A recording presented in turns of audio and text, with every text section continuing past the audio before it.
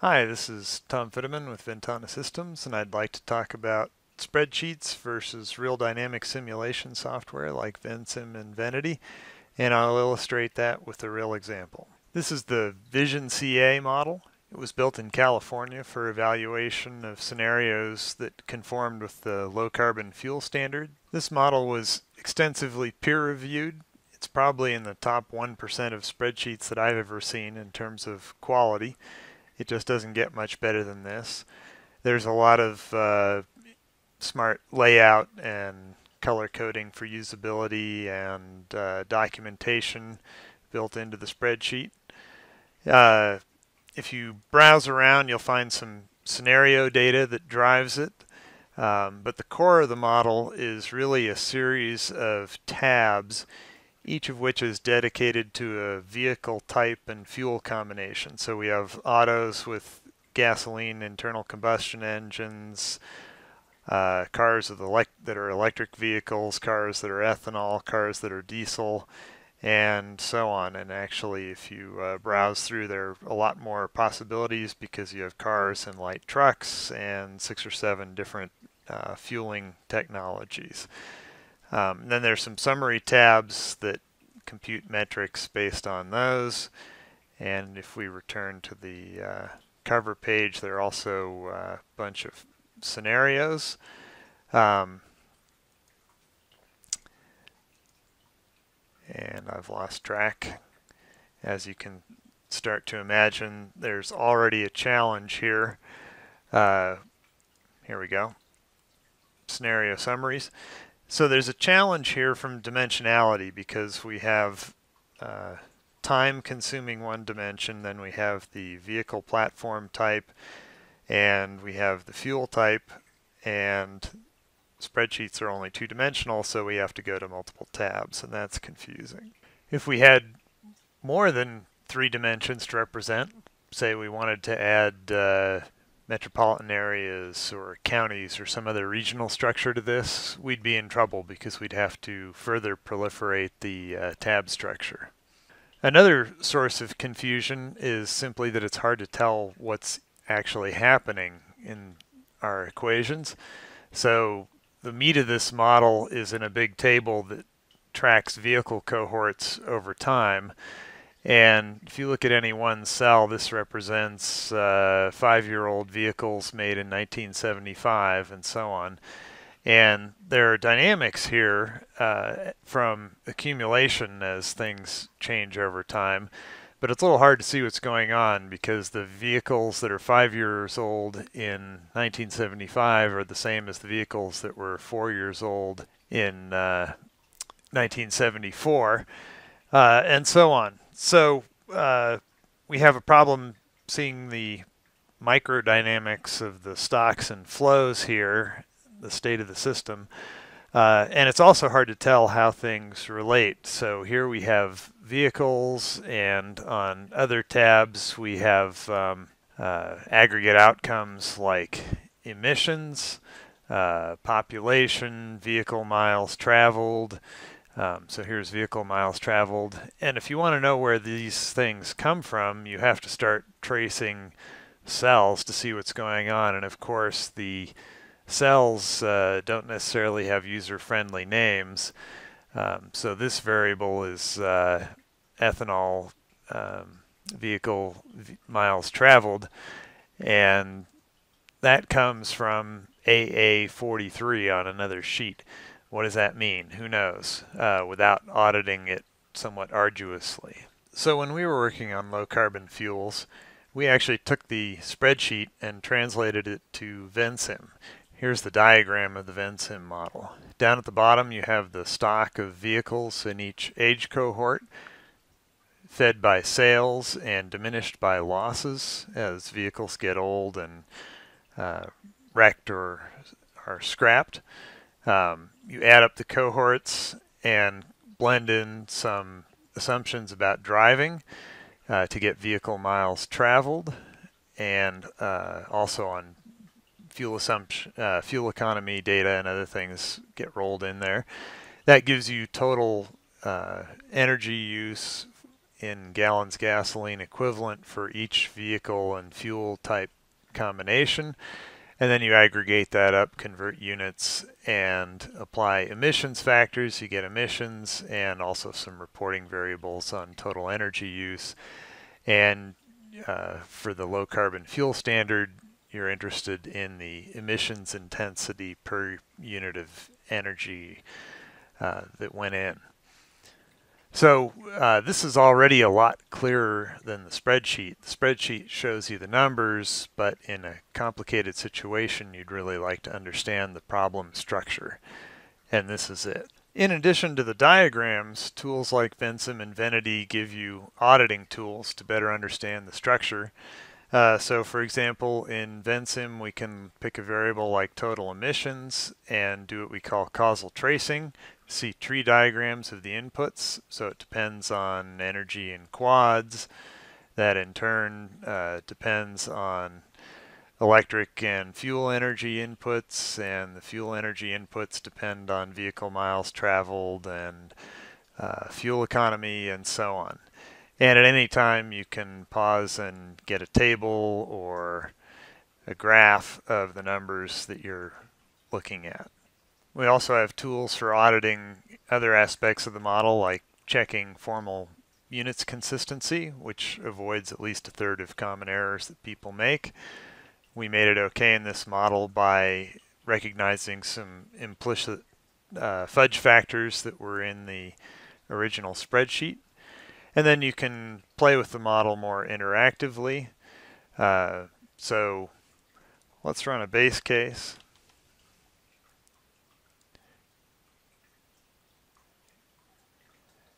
And incidentally, we're not rejecting spreadsheets. We're simply using them for appropriate purposes. So this model is actually driven by a spreadsheet based on the original that serves as a repository of all the detailed data, because spreadsheets are great containers for numbers. They're just not very good at structure and dynamics. And then the model pulls the information out of the spreadsheet and transforms it and generates the behavior over time that you're seeing here. So one of the first things we discovered when we started playing with it is that there were some fudge factors related to the vehicle fleet. So the model has a vehicle cohort stock, but it turns out the actual vehicle trajectory is influenced by what's called a stock correction factor, and that basically scales the model dynamics to match some input data, historic data about vehicles.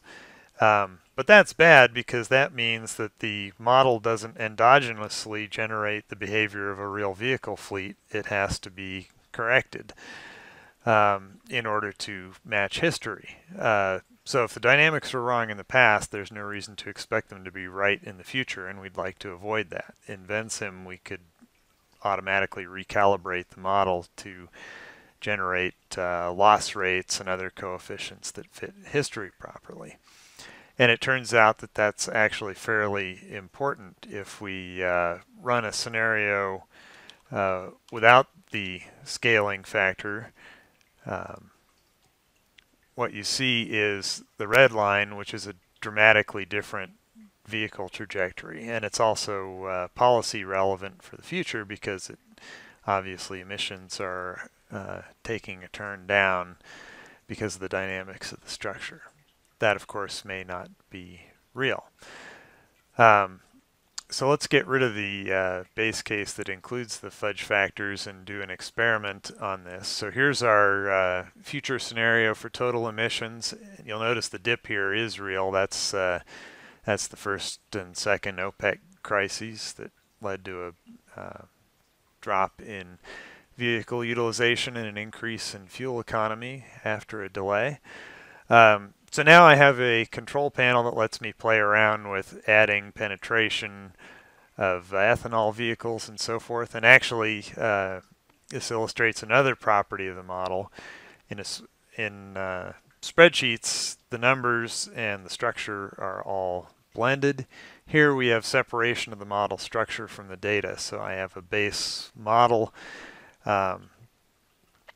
might have some numbers built into it and it's linked to the spreadsheet, but basically all the changes I make to it are volatile, so I never lose track of my original model. That is a big quality control benefit, because I think we've all experienced giving a spreadsheet to somebody, having them fool around with it, change a few numbers and send it back, and you no longer have an easy way to determine what was changed and whether it was sort of properly structurally changed, or the numbers were add factored on top of whatever was already there. So model data separation is really an important principle, both for quality control and for reusability of the same model structure in other problem situations that are similar.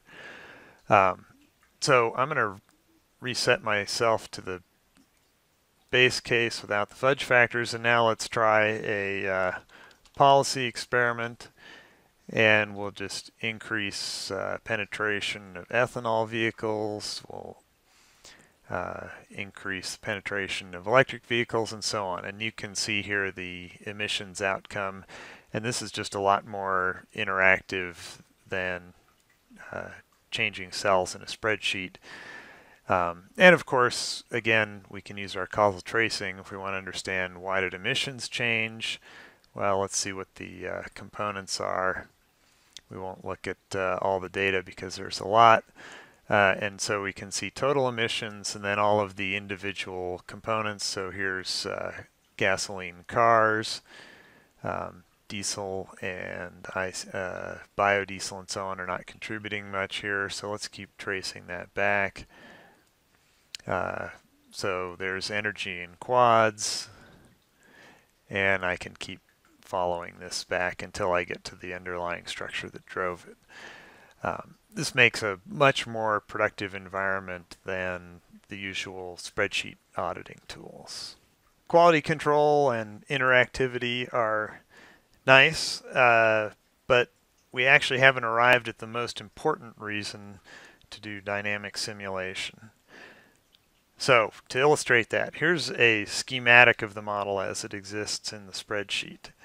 It's essentially a tree. Over at the right we have the outcomes we're interested in, emissions and emissions intensity, energy use, and then that scenario is, or those outcomes are driven by a set of assumptions about the various drivers. So there's vehicle sales, vehicle miles traveled, fuel efficiency of new vehicles, market share of various fuels, and emissions intensity of those fuels.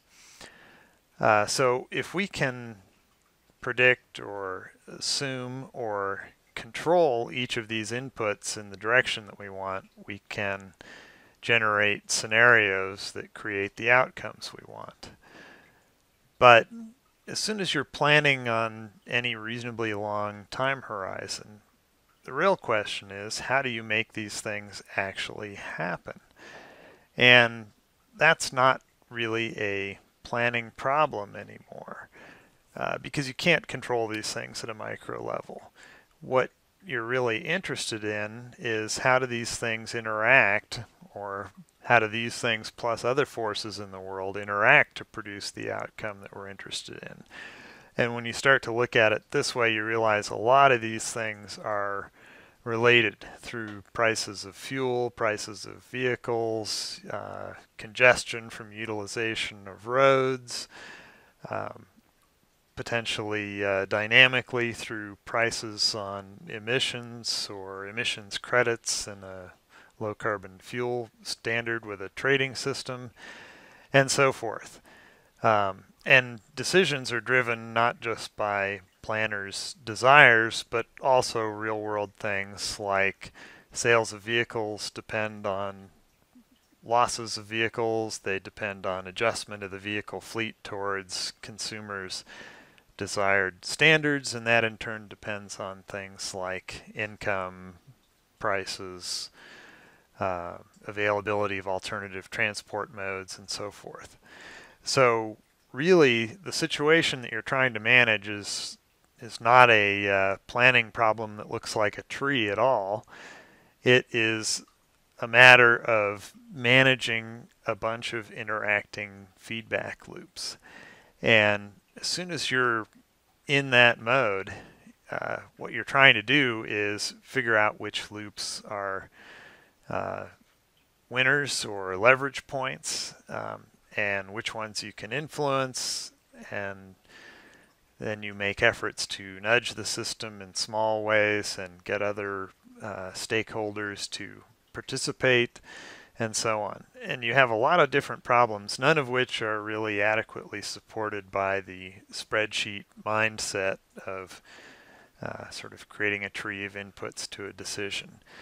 So anytime you want to solve a hard problem, you're going to be in a messy, loopy situation like this, and you need tools that are capable of dealing with the dynamics and giving you the help you need to solve the problem.